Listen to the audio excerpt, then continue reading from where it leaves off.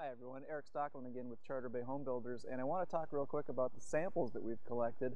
Behind me here we've got all of our drywall samples, and then we've got our miscellaneous samples, electric switches, outlets, that kind of stuff.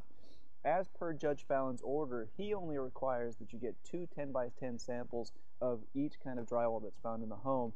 As you can see, we've got about 50 pieces of Chinese drywall samples behind us, and they're all done in accordance with his order, which is you take the piece of Chinese drywall, you put a label on it indicating the room, the date, the wall it comes from, and what it actually is. You take that label, put it on the drywall, you put that piece of drywall into a Ziploc bag, and then you put the same label onto that Ziploc bag, and then you double bag it. That's basically how you do the samples themselves.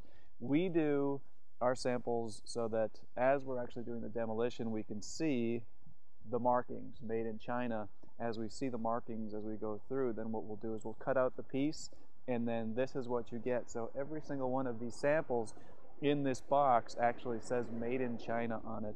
So in the event that our client ever ends up in a court of law, they've got good solid evidence. This, in addition to the photographs of every single piece of drywall that was taken out, are what's required. So that's the drywall pieces themselves. We also have, Judge Fallon requires that one piece of drywall end tape from each kind of drywall found in the home is kept. We actually have about 10 different samples here, so we've got multiples of what's shown, including we've got some good markings in here for the Chinese stuff with the Chinese writing on it, the name of the manufacturer on it. So that's the end tape. We also have some additional plumbing components. All of them, once again, are double bagged, labeled. Everything gets double bagged. We have security keypads, which are kept. We have a great deal of switches. What the order requires is that there are 3 switches and 3 outlets from Chinese drywall walls within the home, and he also wants to see 3 switches and 3 outlets if there's any non-Chinese drywall walls. We've got many more switches and outlets than are required. It's better to be safe than sorry. We also keep the water valves that are taken from the individual sinks, which show the corrosion on them. They show the black tarnish. And what else do we have in our little box that I can share? Switches, outlets, fire extinguisher, or the smoke carbon monoxide detectors.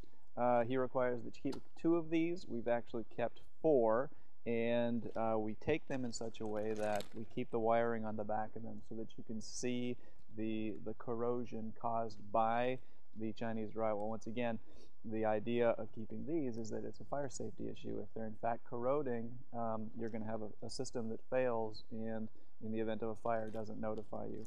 So those are smoke detectors, and we've got actually we've got another security pad, we've got one of our HVAC controllers, and every single piece is all done the same way.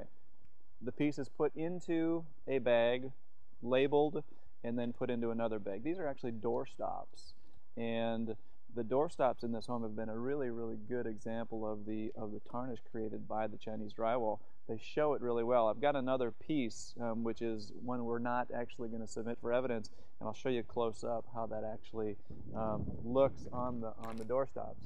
So that gives you an idea of what the sample themselves look like, and we're going to turn these over today to the attorney so that he has them, and he now has them in the chain of custody.